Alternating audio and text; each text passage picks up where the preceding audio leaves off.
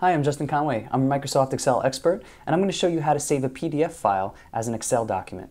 There are different ways to do this. The first one I'll cover is a very simple way, very straightforward. If you know where the PDF file is on your, well, let's start with a blank Excel sheet. Let's say that you're working in a blank Excel sheet. You want to import the PDF into that. So what you're going to do is from your blank Excel sheet, just navigate to the folder which holds your PDF.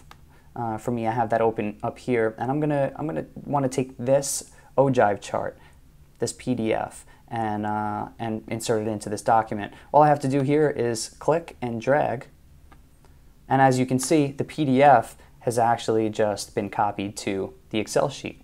Now, it's important to note that this is basically an image now that's been imported into the Excel sheet. You could save this, but the data itself is not editable. It's simply an image. So let's do the other way, which is to actually create an Excel document with editable data from a PDF. What you'd want to do for that is first select your, or open, I should say, your PDF.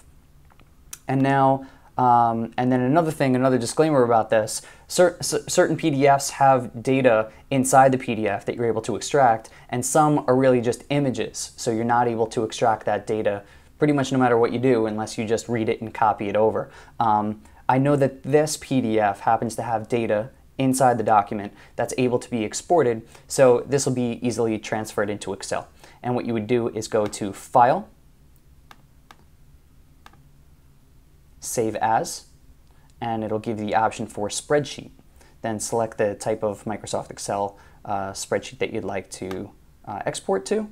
Select the name, and I'll pop my name in there, and I'll save it to the desktop for easy access. And if I navigate over to the desktop, we can see that it's been created right here, ogive chart. And now you can see the data is all extracted from the PDF and in Excel format. That's how to change a PDF document to Excel format. I'm Justin Conway. Hope you enjoyed. Thanks.